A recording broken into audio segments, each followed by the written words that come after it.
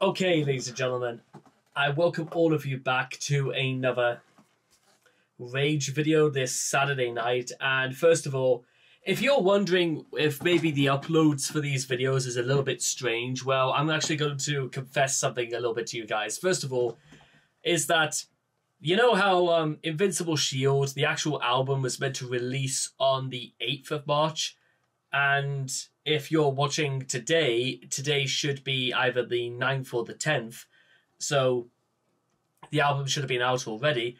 But interestingly enough is that this is currently, I'm recording this on the 6th. So I'm recording this on Wednesday, which means that only 4 of the songs on Invincible Shield have actually been released. So, and because there's at least 14 songs on this album, I'm going to have to come back a little bit and check a little bit more of this out. So I do apologize, but the advantage of doing it this way means that, to be honest, I get to just enjoy this album all to myself. And considering how absolute badass, how absolutely like, I wish I could describe exactly sort of like the feelings surrounding this album surround those of heroism, of strength, determination, and the very real causes of just an all-out war of the mind.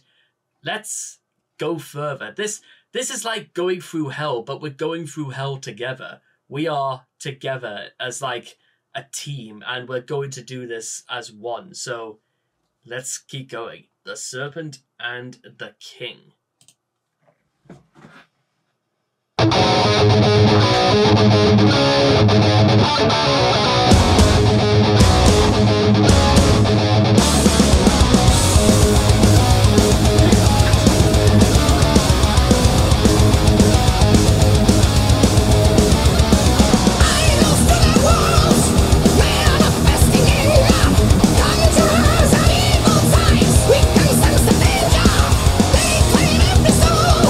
Show you who's the leader.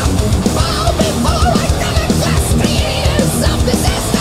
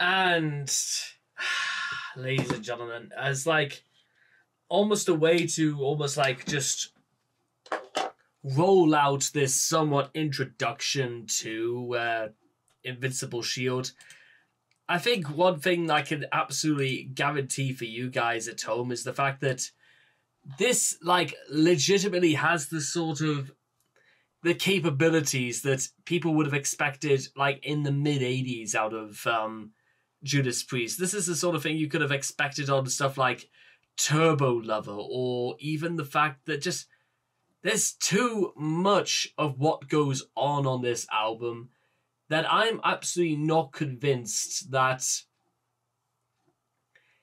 you honestly, this is the sort of thing that absolutely should just like, why don't people like, I know fine well Judas Priest has so many followers across different generations, but let's, guys, think about this, is that I almost think this is like the tidal wave of British metal. You know how you got your new wave of British metal in the 80s, and now you got like the stuff that's happening 40 years later, and many of these guys are still around, and it boggles the mind a little bit to know that actually, why are these guys never get their dues in like mainstream attention? And I know it's probably because it's some subject matter is a bit much, but guys, think about what you're missing out on. I mean, seriously, Screaming for Vengeance is like the absolute best way to almost like to compare this. In fact, to be honest, I know that, again, if there's only like one criticism I can make towards this song, I guess, is the fact that, well, maybe the album artwork is like, yes, it's a shield, but remember, in stuff like Screaming for Vengeance, you got an entire eagle literally soaring, like entirely made out of 50 Shades of Metal. Or how about the one for that giant cat thing that literally leaps out of the camera? Or even in Painkiller, where this winged cybernetic angel is riding a motorcycle with blades for wheels and a dragon's head for like a front cover. But then again, I suppose the colors are like a pretty neat clash, I suppose. But what I must also again put into place, ladies and gentlemen, is that Judas Priest also had this great knack throughout the years of really almost like laying out a level of story in their songs, and also the music is just accompanies this like perfectly. And in that vein, ladies and gentlemen, I legitimately kind of like, I'm gonna have to like probably go over more of this by the time we get like full access to. In fact, to be honest, I'll tell you what I'll do. I'll actually go out and buy the copy of Invincible Shield. That's what I'm gonna do. And so whether they like it or not, I will be covering this album from front to back, because this album, ladies and gentlemen, I'll tell you, there is something magic about this album. I think it's just comes down to the fact that it's like Judas Priest never taking their foot off the gas ever. And you could sense that from a mile away. So thank you so much, I Am Aiden, and I cannot wait to love you guys again in the next video. Take care, and bye-bye for now.